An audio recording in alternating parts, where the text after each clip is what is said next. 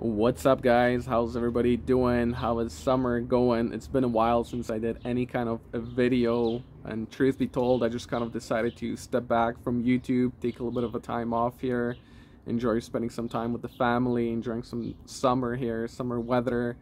But don't worry, I haven't quit YouTube just yet. I am thinking about different ideas and different ways to bring value to this channel and how to grow it here. So if you guys have any kind of suggestions or if there's something you would like me to do here, let me know in the comments below. Also, how's everybody out there?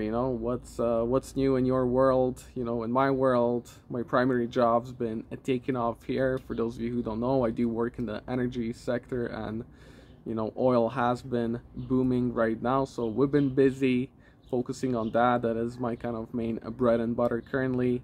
But like I said, brainstorming a bunch of ideas here, and I do want to continue with YouTube, but I think this was a nice healthy break here.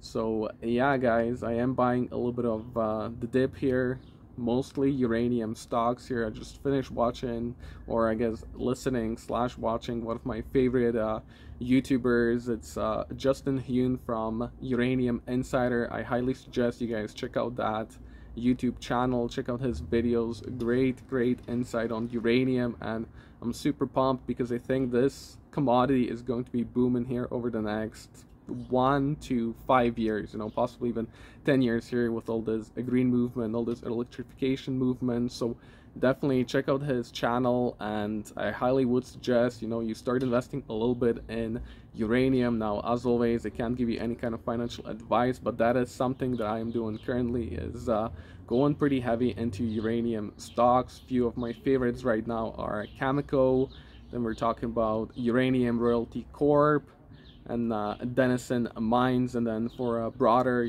spectrum, for the broader ETF, check out the URA. So those are my favorite kind of stocks that I've been buying into, but again, not any kind of financial advice, just something to check out on your own. But yeah, stay tuned for more videos. I do have some big changes coming up, and some possibly a different kind of format video. So again, stay tuned, enjoy your summer, and see you in another video.